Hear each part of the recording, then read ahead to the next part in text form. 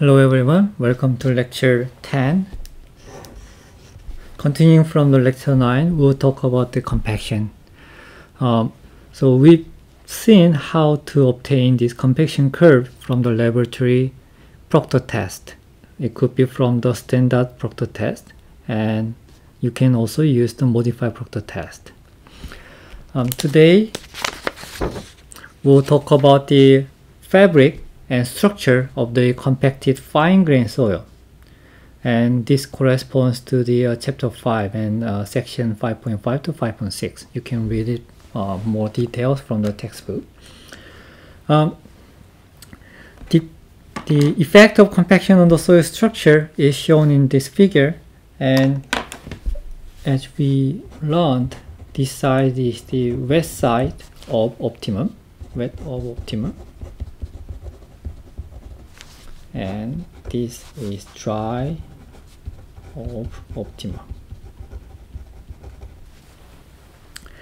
And in the dry side of optimum, clay structure independent of the type of compaction, and it forms the flocculated or the randomly oriented structure. So you end up with this kind of edge to face or edge to edge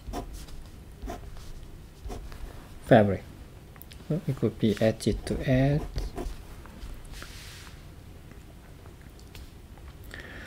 And so this side is more flocculated, and this side is dispersed. With the higher water content, you have dispersed soil when the compactive effort is low, and as the compactive effort increases, so going to the upper side, clay particle becomes more oriented. So you can see from here, you will become more like aligned.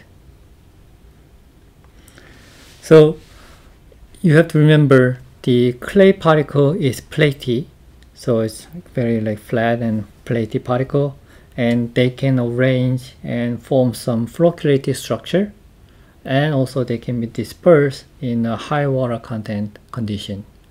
And in the wet side, it's more likely to be dispersed or parallelly oriented depending on the compactive effort.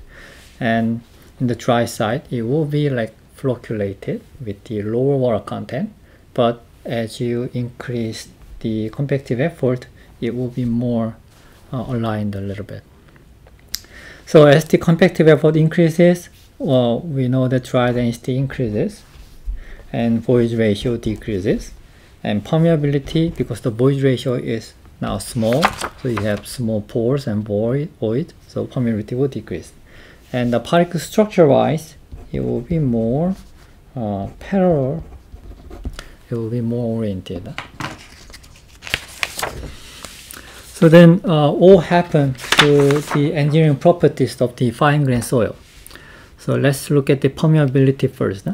Permeability is the ability for water to penetrate and flow through the soil. So this also is interchangeably used with the hydraulic conductivity.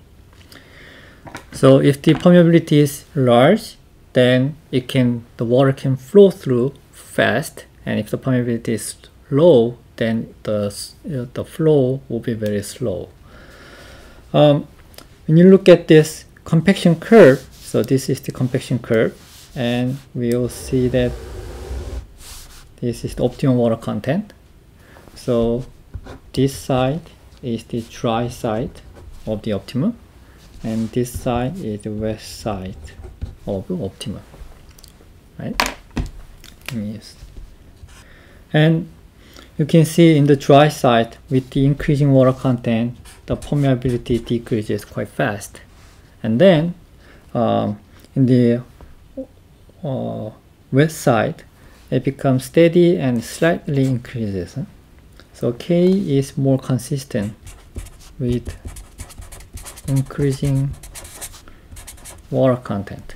in the west side, on the west side of the optimum. And when you look at this figure, this arrow shows the change in moisture and density from the permeation. So maybe it starts from here, and as you inject the water content increases, so it goes to here. And what about here? As you inject the water, and as the water wets the soil, so water content increases, so that it goes to here. And you can see that the dry density slightly decreases, so that's why you have reduction in permeability. Also here too. So in summary, increasing water content results in a decrease in permeability on the dry side of the optimum water content up to the optimum water content. Thereafter, a slight increase in permeability on the wet side. So that's the effect of water content and compaction on the permeability of fine-grained soil. And then what about the compressibility? So compressibility means that how compressible the soil is. So how high compressibility means that it's soft, so it can be compressed easily for a given load. And its low compressibility is very hard. So at low stresses, you can see, let's look at this figure, and x-axis is the pressure, the stress, and the y-axis is the void ratio. As you increase the pressure or the stress, so as you apply the higher force to the soil, the void ratio decreases. And in a dry compacted and or undisturbed sample, void ratio decreases this much, but at the same time, the fabric is preserved. In the wet side compacted soil, they start from this kind of a edge-to-edge condition or dispersed condition, and with the increasing load, it settles more, so the deformation is bigger than the dry compacted soil, so this is more compressible. So the reason is that you remember when you go to the second page of these two different structure, the fabric. So dry compacted soil will have maybe edge to edge and face to edge, this kind of the clay fabric, and wet compacted soil will be dispersed like this. So then when you apply the load, so you're pushing down the soil with some force, then this edge to edge or edge to face flocculated structure can resist over a certain load. On the other hand, in dispersed fabric, it will collapse, so it has more room to move down, so it can be more compressible. But what happens if the stress becomes much greater and greater? So you're increasing the stress and more and more and more, and then at a certain point the soil will collapse and their flocculated structure will collapse or break. So then this becomes parallelly oriented like this. So that's why here dry compacted soil in a low stress region, maybe this is the low stress region, it's compressible less, it's less compressible, but when it exceeds a certain point, it dramatically compresses.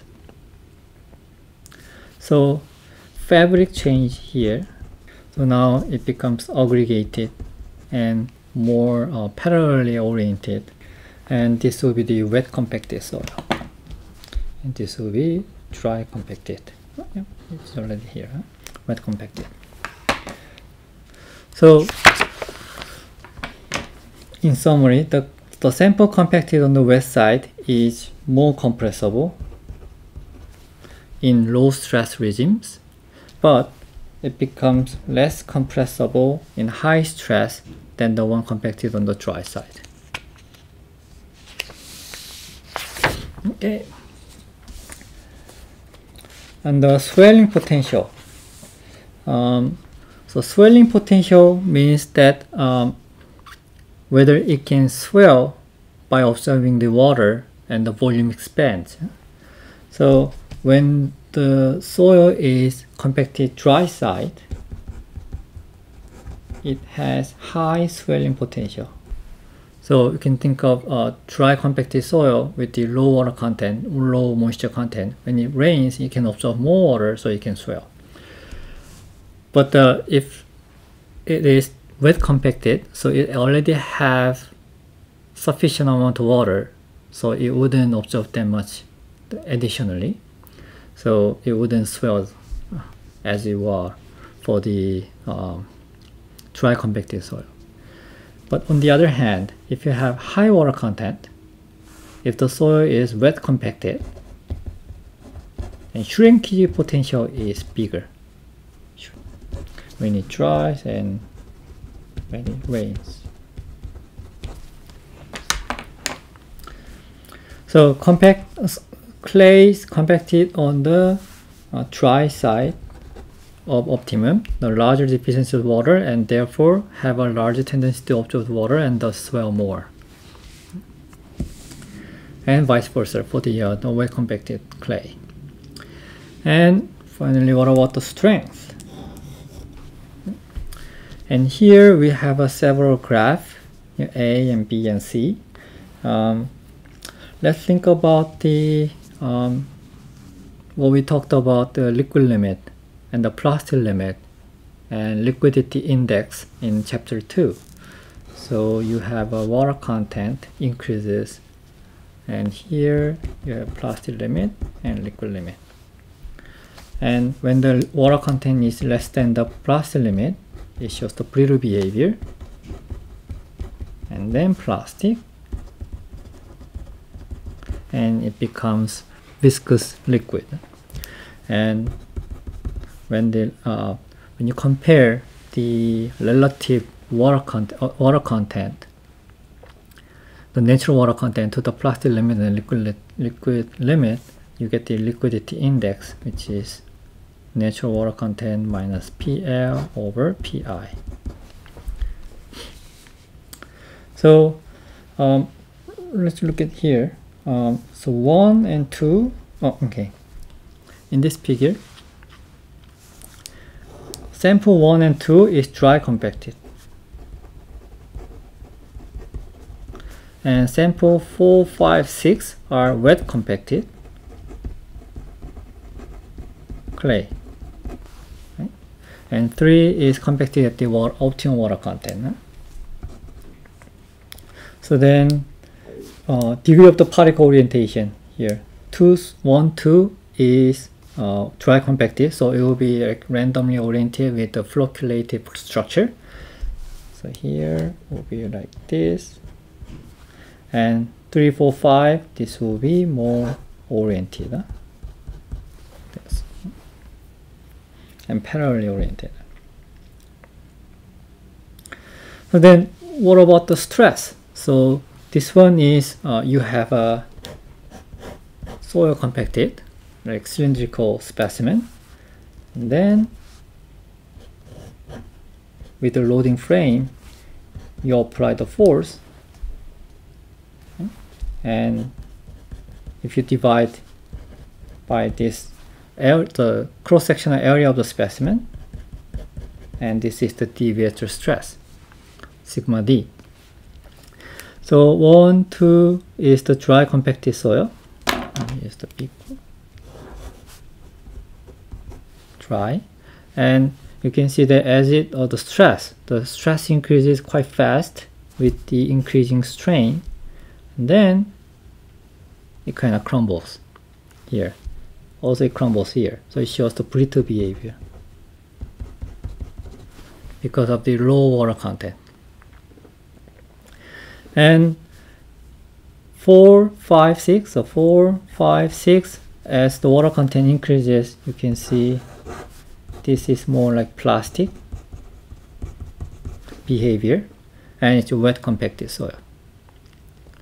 And at the optimal water content, you get also the plastic behavior like this, but it doesn't crumble, or it doesn't like crush like the brittle dry compacted soil. So if you compare the strength wise, the 1, 2, the dry compacted soil shows the higher strength than the wet compacted soil. In terms of the behavior, it shows the brittle behavior. On the other hand, the wet compacted soil shows the plastic behavior. So here's the question. Which side of the optimum makes the compacted kaolinite specimen more rigid and stronger? Of course, it will be dry compacted. So this is the summary table.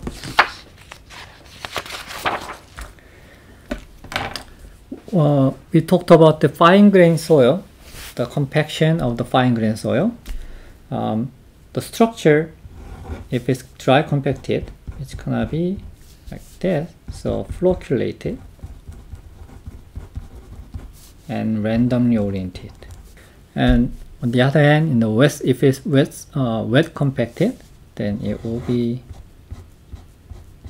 more parallelly oriented. Depending on the compactive effort, it could be dispersed or aggregated and parallelly. And permeability, it decreases like this with the water content. So it has higher permeability when the water content is small, so more permeable. And if it's wet side compacted, it's less permeable.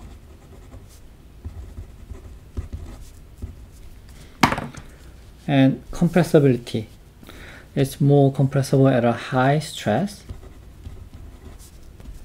If it's wet compacted, then it's more compressible at a low stress. In terms of the swelling potential, it's high swelling potential, and this one will have shrinkage potential.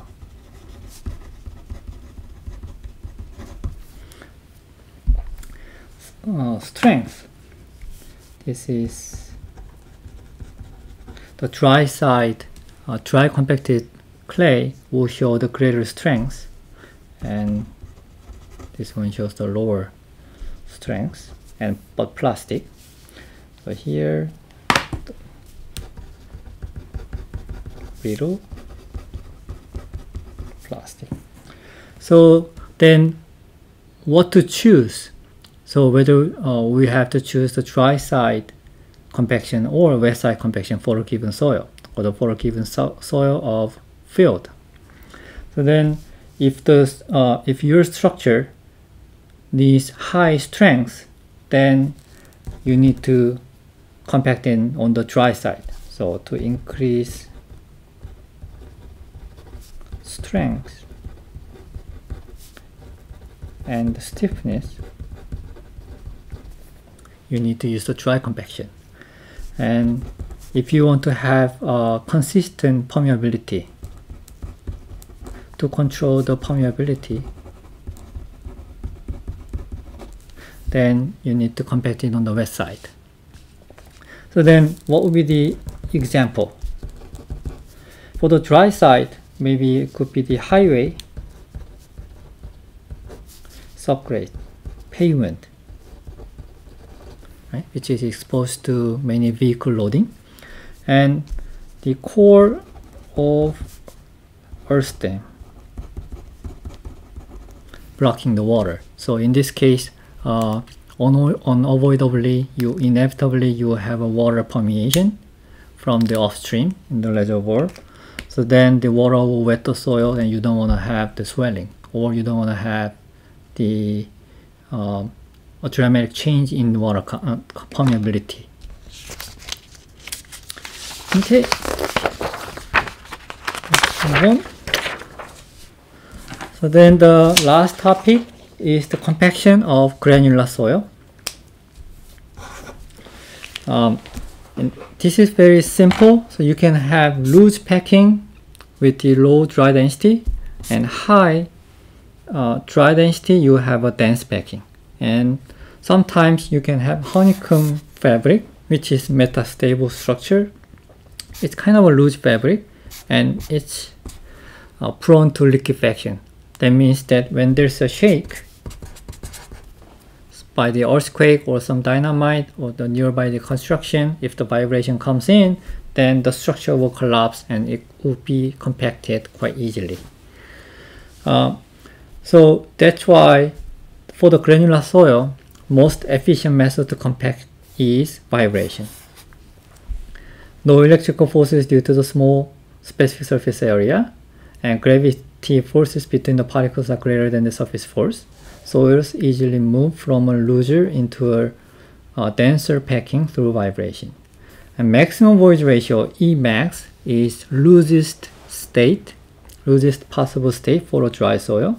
And minimum void ratio, Emean, is densest possible state achieved by the mechanical means, but without grain crushing. So typically we obtain the minimum void ratio by using the Proctor test, and maximum void ratio by air pluviating the soil without any water. So void ratio of given soil is E. In that case, we can define the relative density using this Emax, Emean, and the current void ratio to characterize the denseness of the natural granular soil. The definition of this one, Emax minus E over Emax minus Emean. So you use the, here the E is the void ratio of a given soil of the field. So then if the current void ratio is same with maximum void ratio, so it's in a very loosest state, then relative density will be 100%. Oh, 0%, sorry, 0%. And if the E is the minimum void ratio, then DR will be 100%. And also you can express this one in terms of the dry density, because the dry density is rho S over 1 plus E. So then if you manipulate this, rho D plus E rho D is rho S. So then E is rho S over rho D minus E. So from this, the void ratio is inversely proportional to 1 over the rho D. So the dr can be also expressed as a function of dry density, 1 over rho D minus 1 over rho D over 1 over rho D minus 1 over rho D. And here, minimum, maximum, minimum. And there's a other parameter called density index, and you can see from the definition this ID is not the same with DR, so just keep in mind that. And using this relative density, you can categorize the denseness of the soil. So if the void ratio, the relative density range is 0 to 15%, it's very loose state. And if it's 85 to 100%, then it's very dense state. In between, very loose to loose, medium dense, and dense state, and very dense state. Here are some good quotation from a book that I like. When you see the section, cross section of this two different soil, it has the same void ratio. This one void ratio and this one void ratio is the same.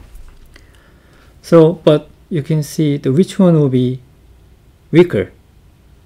I think this one with the honeycomb structure will have a weaker strength because it's more collapsible.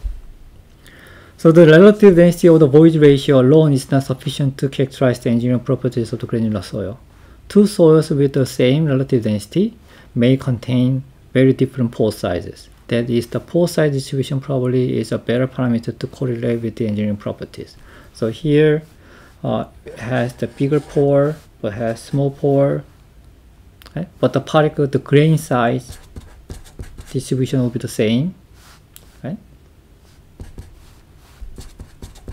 And void ratio is the same, but pore size distribution will be different.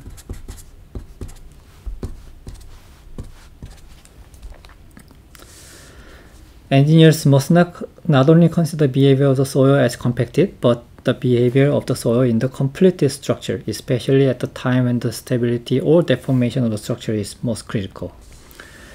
For example, consider an element of compacted soil in the dam core. As the height of the dam increases, a total stresses on the soil element increases.